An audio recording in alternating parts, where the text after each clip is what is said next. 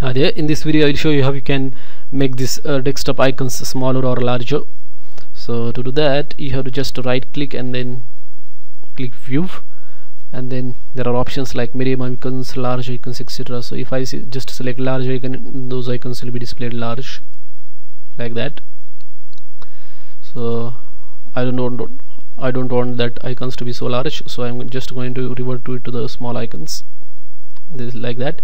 Or you can also increase the size of that icons by just pressing Ctrl key and then at the same time rolling mouse wheel like that.